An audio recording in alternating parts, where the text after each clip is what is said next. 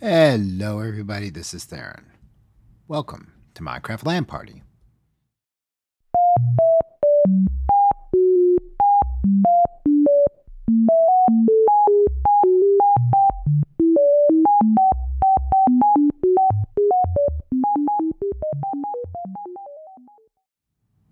So, this is a big hole in the ground. And I've been digging it out bigger. Not for any good reason, but for a reason I'll get into in a moment. But look, there's a slime down there.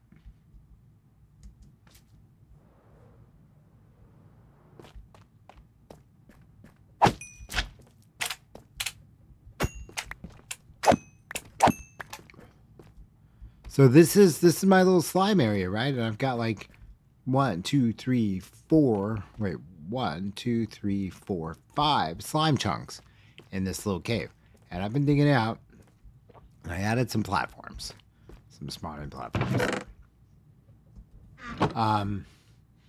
Yeah, and then I've been lining up some of the caves around. There's some spawners in these walls, and I might do something with those. Hi, please stop doing that. Thank you.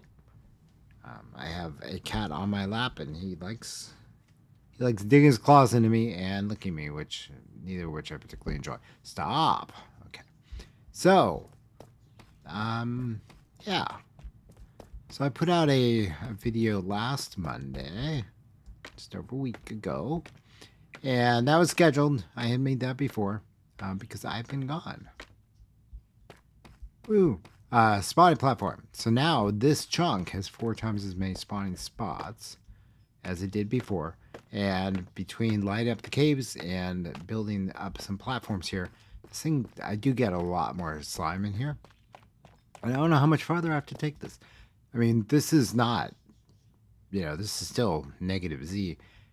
Spawns will slime all the way up to 40. So I don't think I'm going to go crazy with that. Because, frankly, I have just about, that's probably maybe enough slime, like more slime than I'll ever need.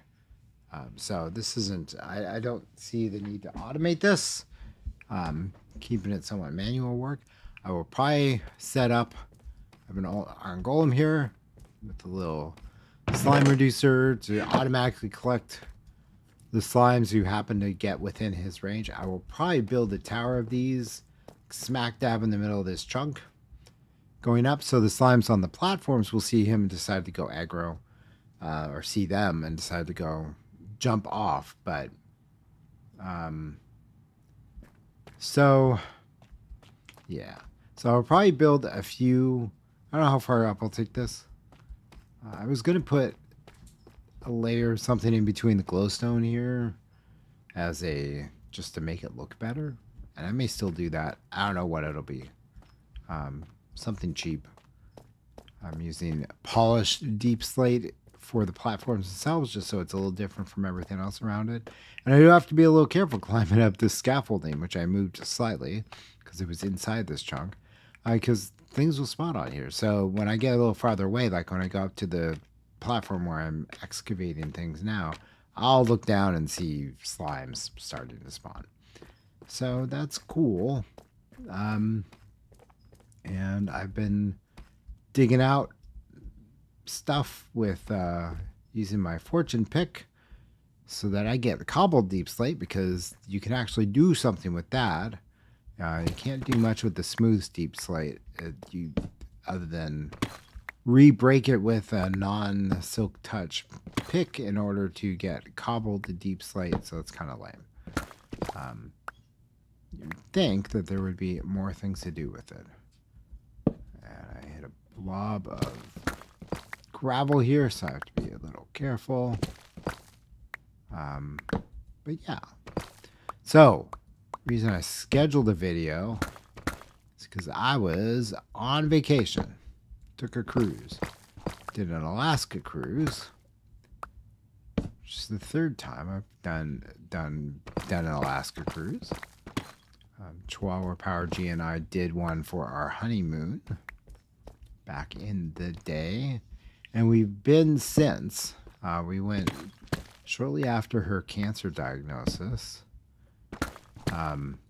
just as kind of a, let's go have fun before she goes into, or after she got done with treatment, Yeah. So we do like them. And the scenery is pretty, and you get to stop in quaint little towns. Alaska's an interesting place because you can't drive anywhere. Basically, most of the towns don't have roads that connect to other towns, so you have to either come in by air or by sea. This is interesting, and we like cruises because they're kind of fun, and they're like booking a multi-stage hotel or vacation without having to worry about you know, unpacking and packing every time you go to a new place. So it's like a hotel that floats with you, and then you just get to go and visit different places. Kind of cool.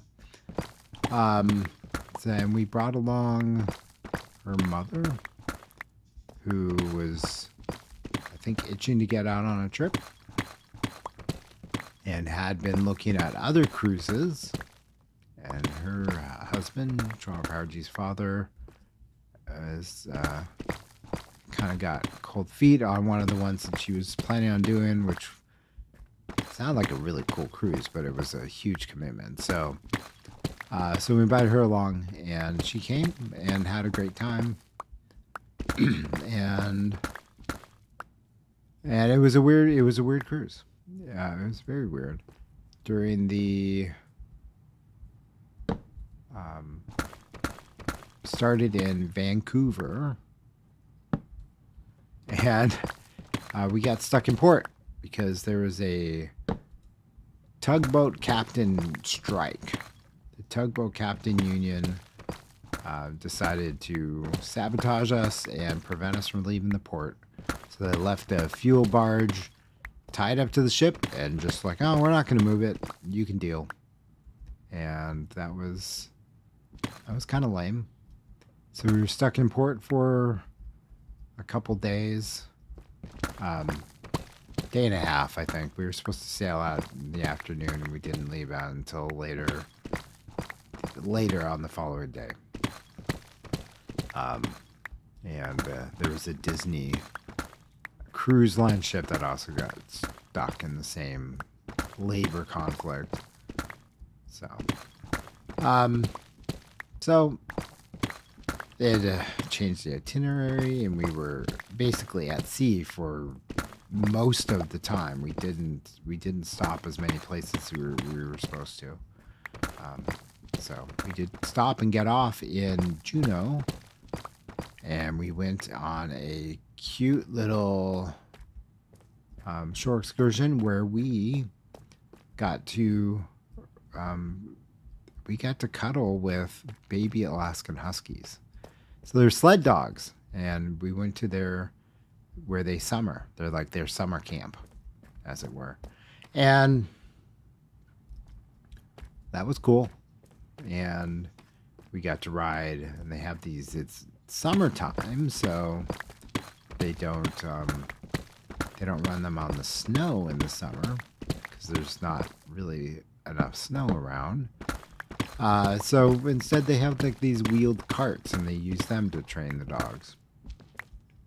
Ooh. Ooh. Ooh. Okay. Interesting. Okay. So yeah, that was cute. And they had puppies. Little tiny puppies that were like 3-4 weeks old.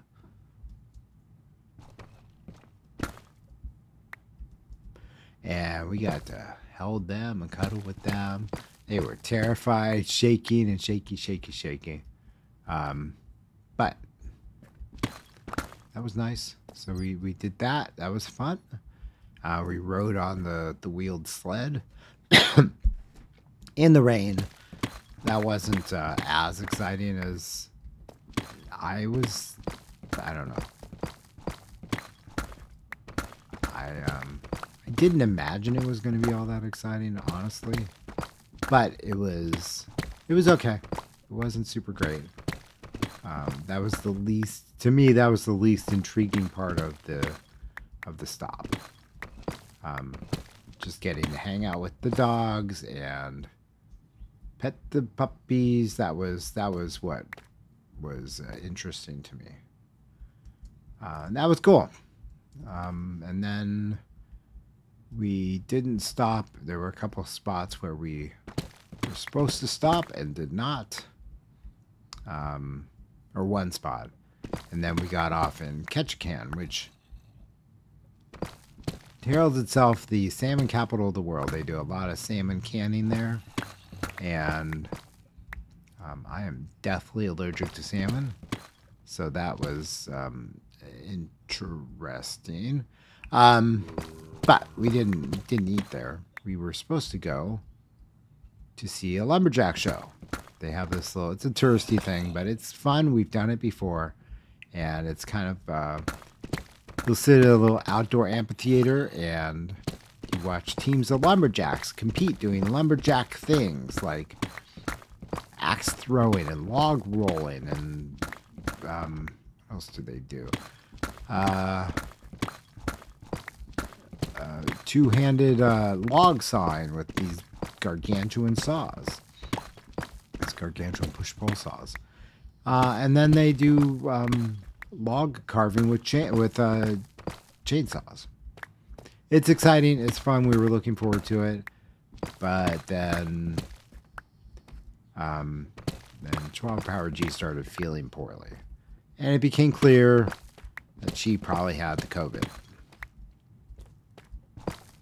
So we didn't want to take risks. We did testing. We knew that she was just testing positive, but it was just kind of just barely, like she had small viral load. So we were kind of hoping that was a fluke, but of course it wasn't. I was testing negative. I was feeling fine. So we sent her mother to go see the lumberjacks. And then she started feeling poorly and thought she just had a cold. And it was like, ugh. Most people who have COVID these days think they have a cold. That's just the way it goes. But I was not able to sort of get it through to her that, no, there's a good chance you don't just have a cold. And she blamed it on the puppies, which I thought was cute. But regardless, I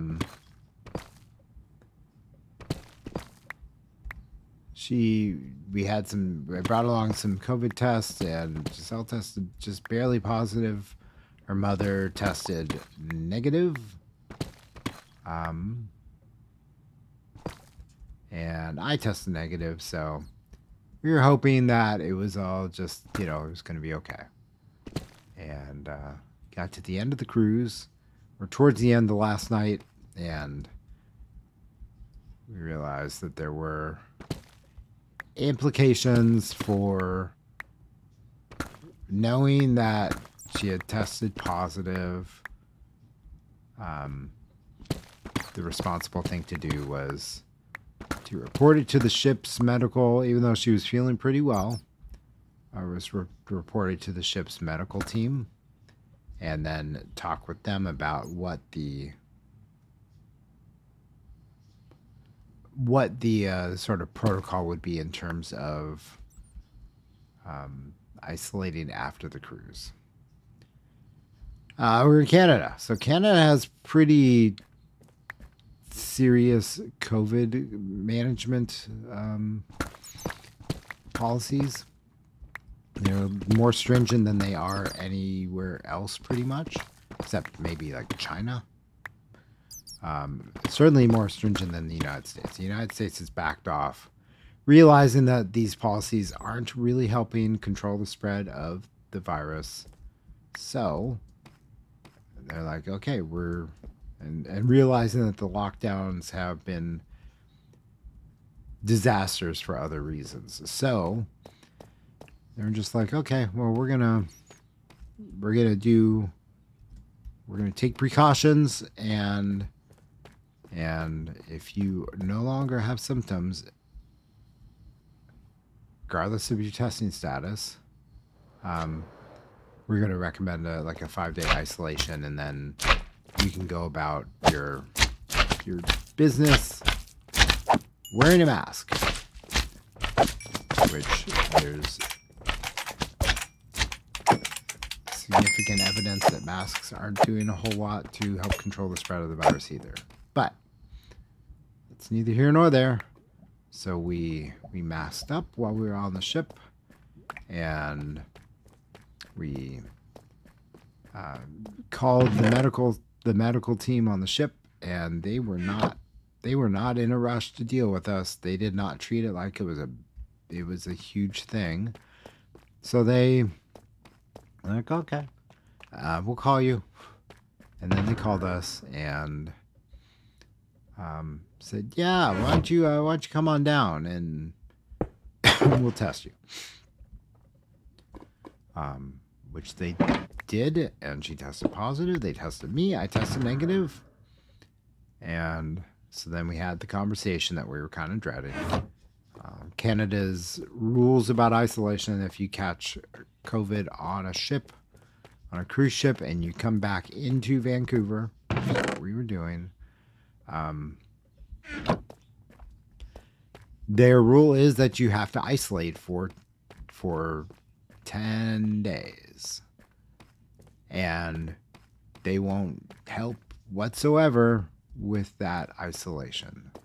And the cruise line, fortunately, was willing to help somewhat with it. They were willing to help find a hotel room and pay us a stipend for that hotel room. Probably not as much as the room would have cost.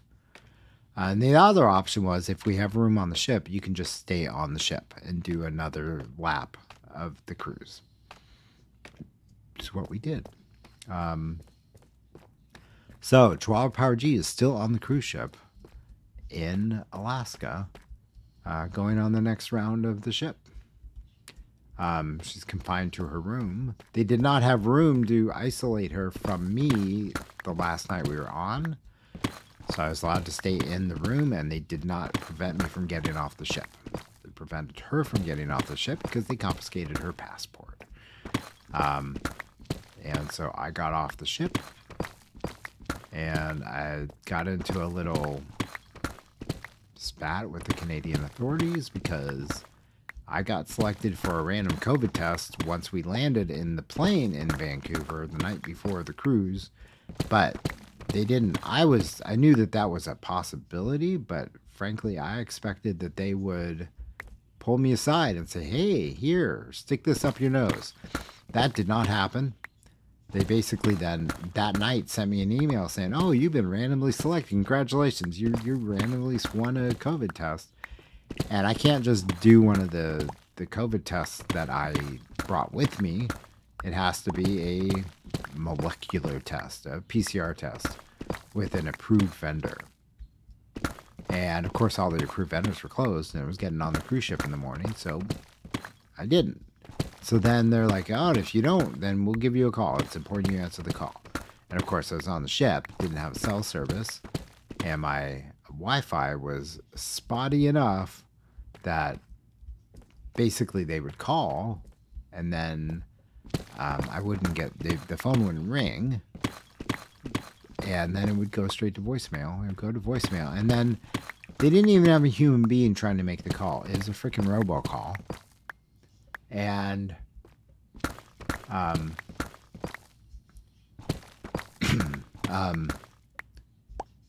and instead of, announcing what it was, detecting the fact that I didn't answer, it just launched in saying, for service in French, press 1. For service in English, press 2, or whatever the voice menu system was.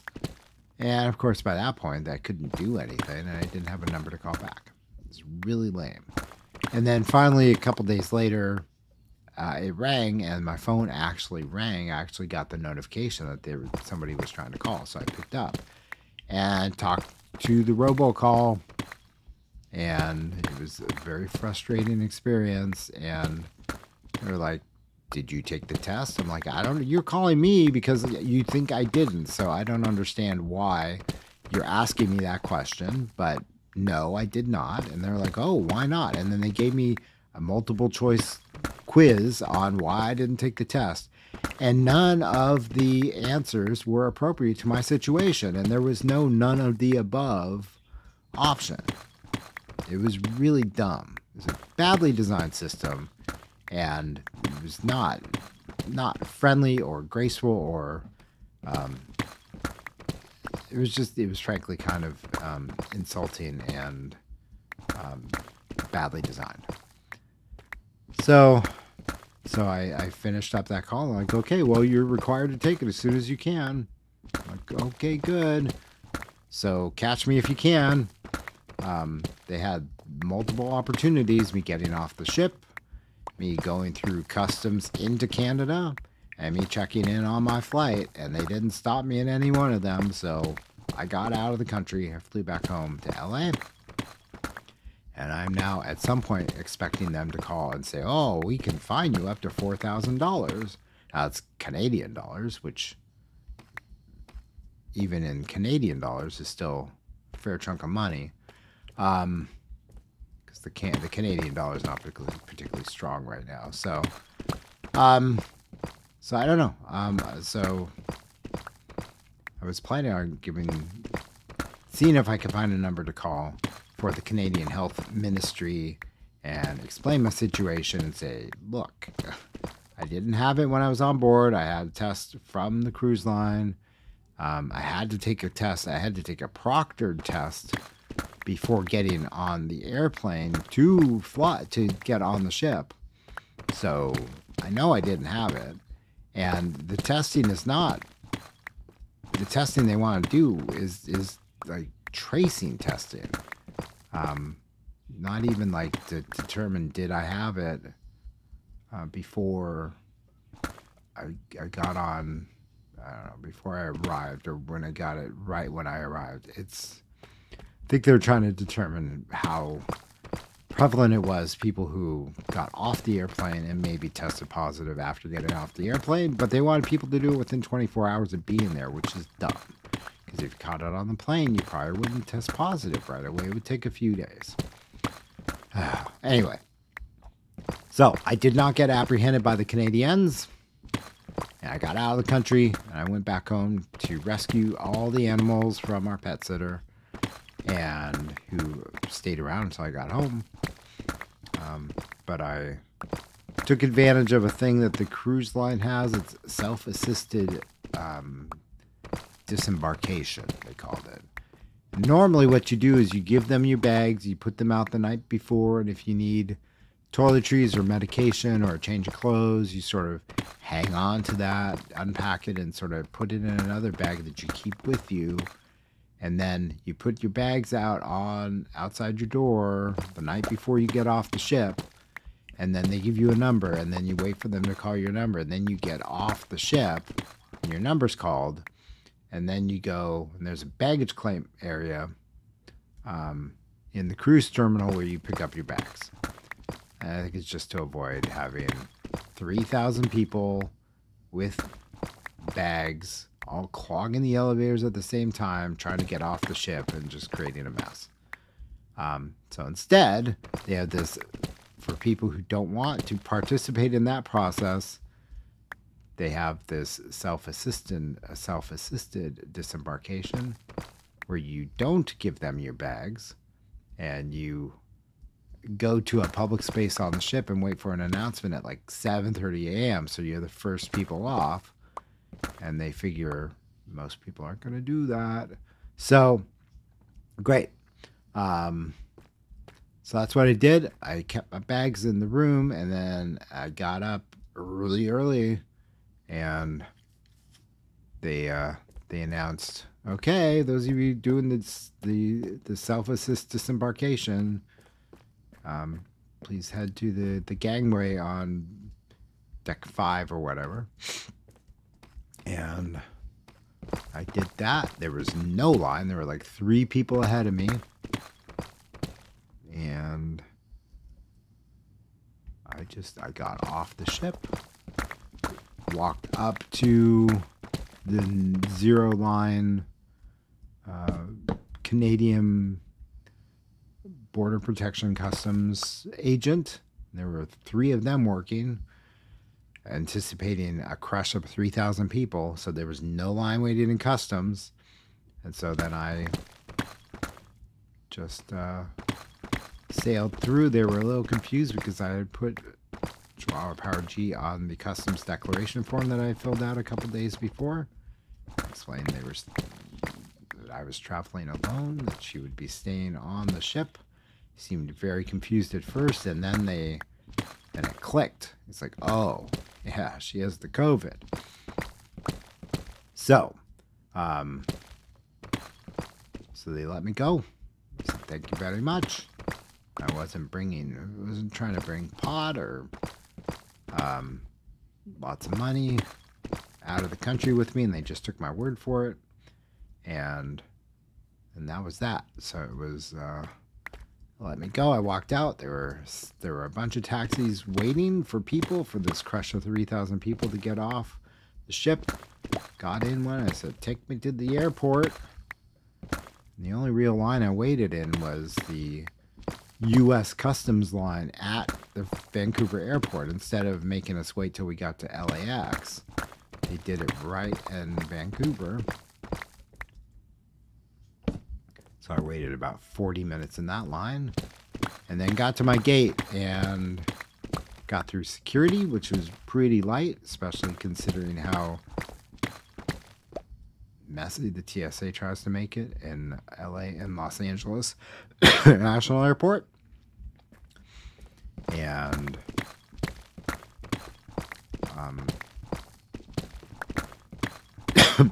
so I got to my gate like 4 hours early. So I found a power outlet, plugged in my laptop, started watching YouTube videos, and waited. Got on my plane, flew home, got off the plane, and we had parked the car in the long-term parking at LAX. It was a little expensive, but we did it because we wanted to have the car waiting for us when we got there, and we didn't have to worry about like Uber or whatever. And went and got the car. Fortunately, I had thought to get, it was a Chihuahua Power G's car that we took. Fortunately, I had thought to get the car keys from her because I didn't have my copy of her car keys. Got in the car, drove home, and I was feeling fine. And then last night, that was Sunday, and then last night, Monday, yesterday afternoon, I started feeling a little bit poorly. Throat started feeling a little scratchy. Like, oh no. And I had been testing, and even after I got home and was testing negative, but it caught up with me. I had COVID just about 3 months ago in late May, early June. Following the Magic Live convention, somebody brought back COVID from Magic Live to the Magic Castle where I caught it. And I was kind of riding off the assumption that I wouldn't catch it because I had it and had that natural immunity. It was about 3 months. But I knew people were getting reinfected. Oh, look, there's more slimes down there. People were getting reinfected, and so I knew it was a possibility. And they didn't have a room to isolate Chihuahua Power G and after she was diagnosed. So they let us stay in the room together. Under normal policy, that would have meant I would have had to stay and isolate after the cruise as well. But since I tested negative, they're like, no, you can go. And so I spent the entire week pretty much 24/7 with her, largely in confined spaces. So I think my immune system did a good job of sort of putting up a fight. But finally got a little, oh, hello. Yeah, see, he spawned up on one of those and jumped down and decided to run in my face, but it was just a little too much for him. So now he's smaller and easier to kill.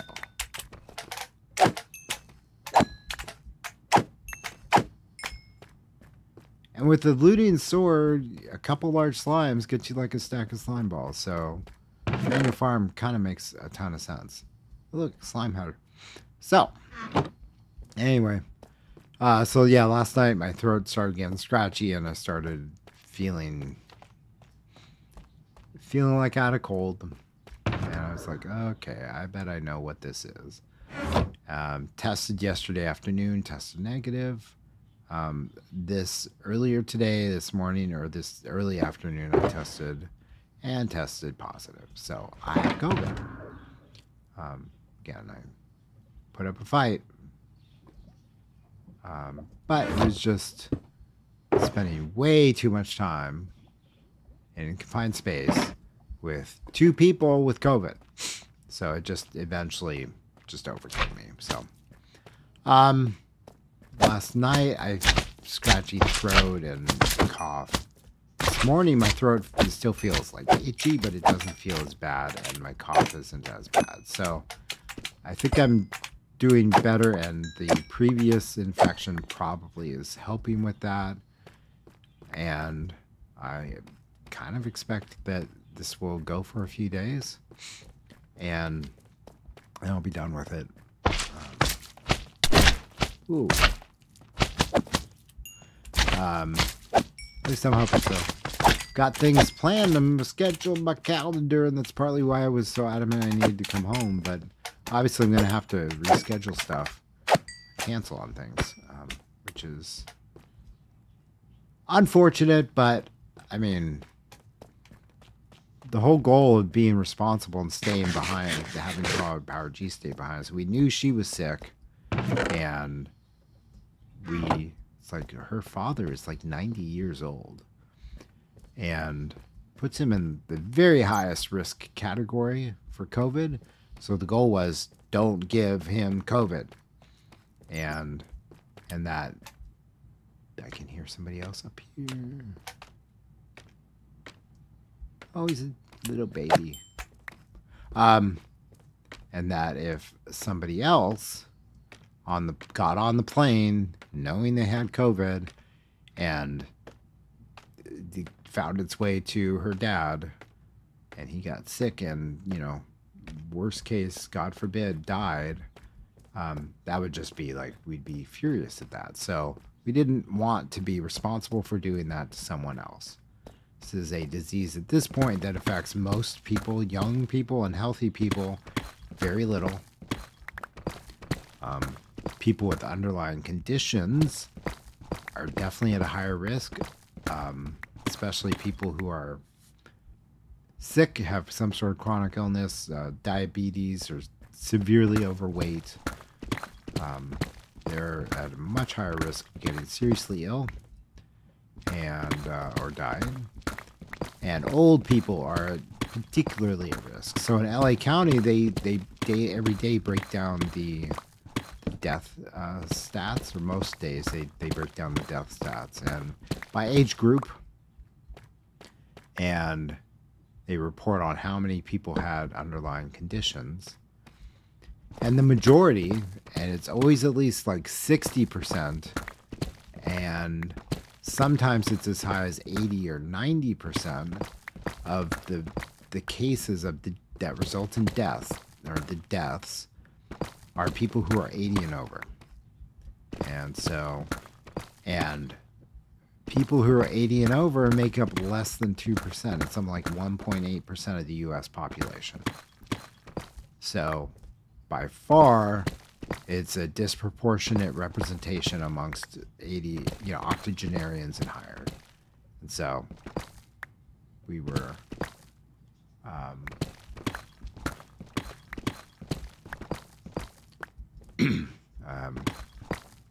our goal was to make sure that her father did not catch the COVID, because that would be the worst thing. He's in reasonably good shape, but he's old.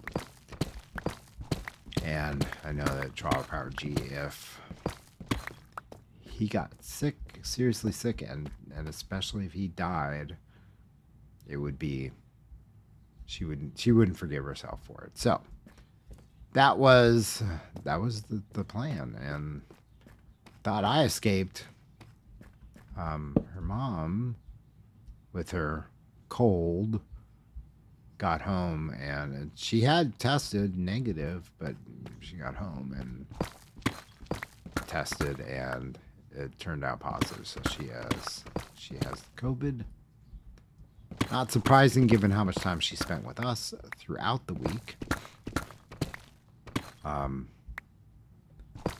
And so we got her dad into a hotel room, and so we're kind of going through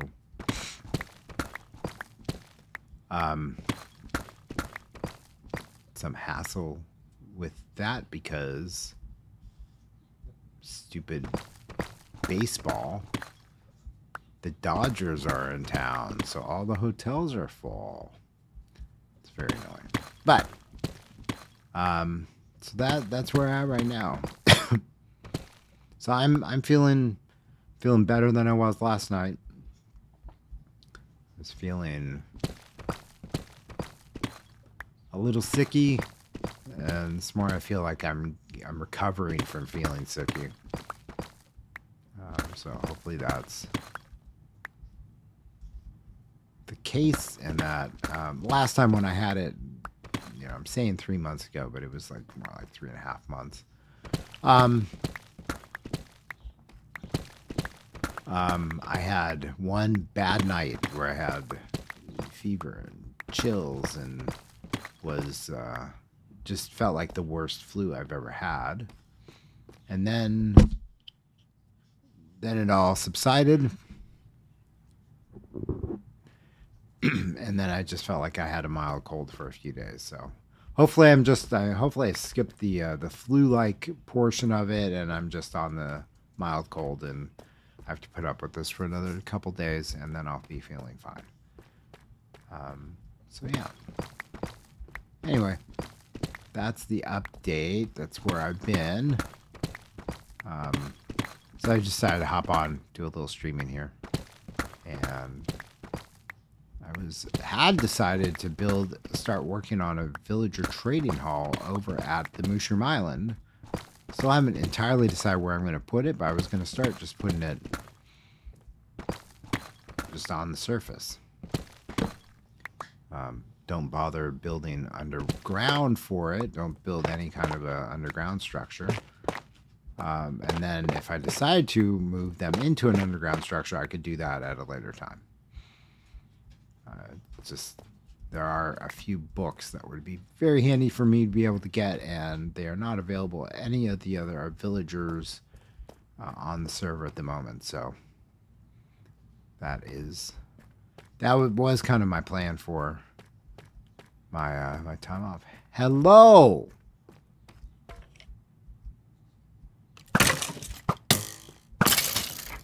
Where did you come from? Oh, I've got some caves over here I haven't lit up properly. Let's see if I can get lost. There's another one up there.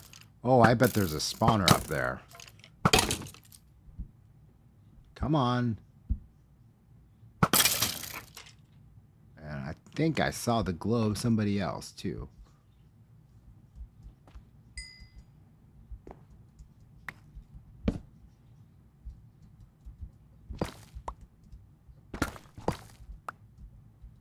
Oh yeah, I haven't been over here at all. That's crazy because I've been working right next to it. So I see somebody. Oops. Okay. So let's see if there's another spawner up here, because that wouldn't surprise me at all. Could have just a pack spawn of skeletons too, but I got plenty of torches. Ah! No, just a little dark corner. Just a pack spawn of skeletons. Okay, there's more down over here. Look, gold.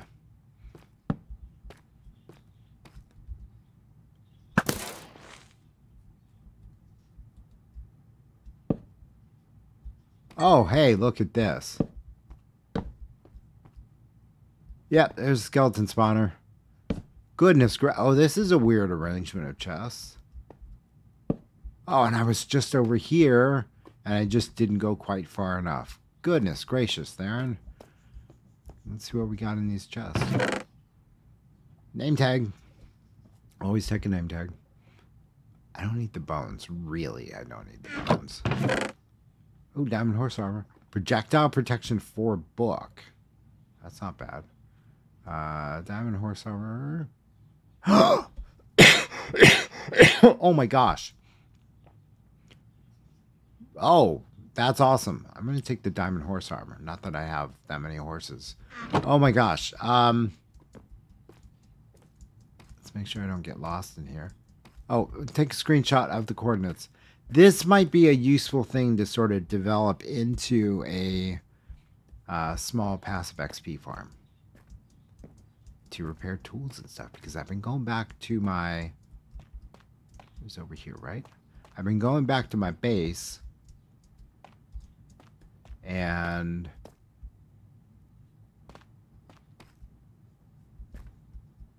that's lit up sufficiently. And then going through the nether and going to the skeleton XP farm. This is how it came up, right? No, maybe not. I don't remember there being lava. There's lava here. Okay.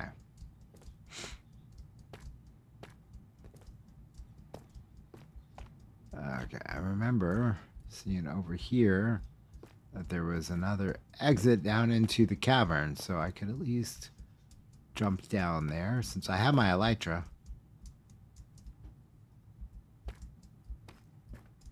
Oh, it's so difficult navigating these noodle caves. Wait. Am I lost? I might be. This is unexplored. I haven't been up here. I haven't lit anything here. Dead end. Okay. That's lava.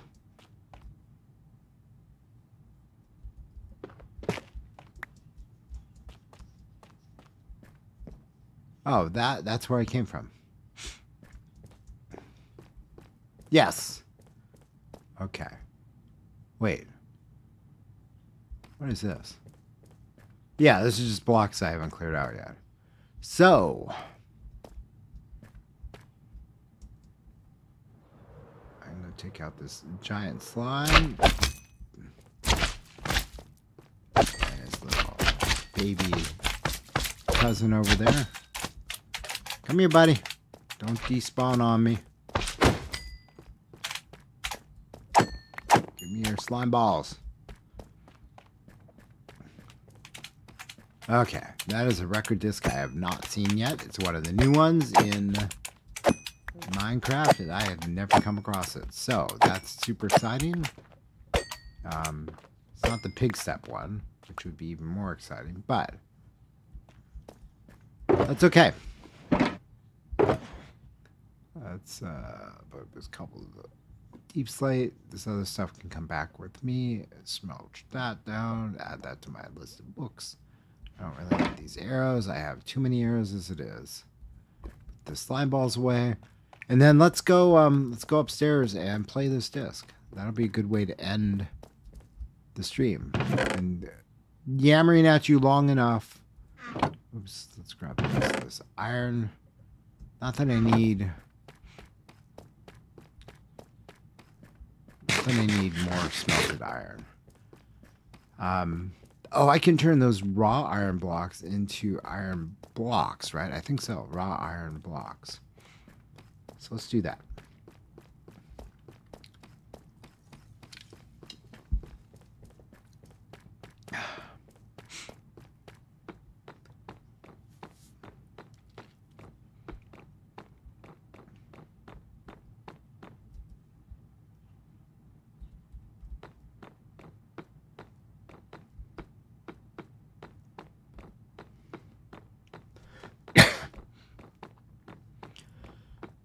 So, needless to say, it was very strange leaving my wife in another country where she was effectively being held hostage by the cruise line and the Canadian government, and coming home.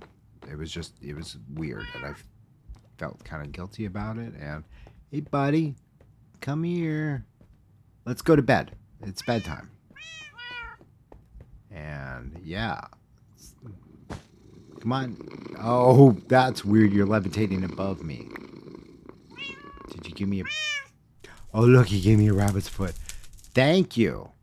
Thank you.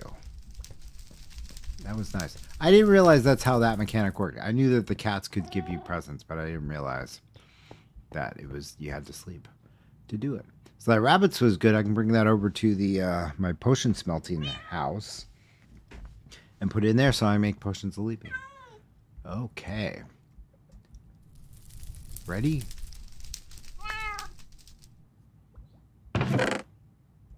I have 2 13s and two cats. By far the most common ones.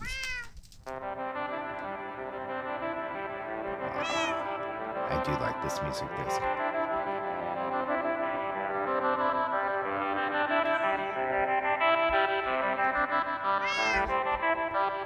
Come here, kitties.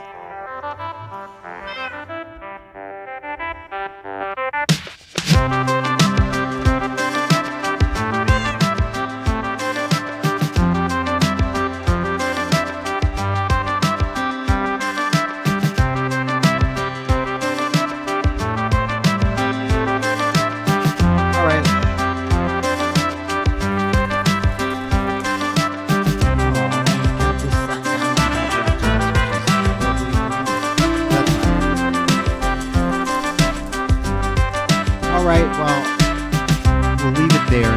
Thank you for watching.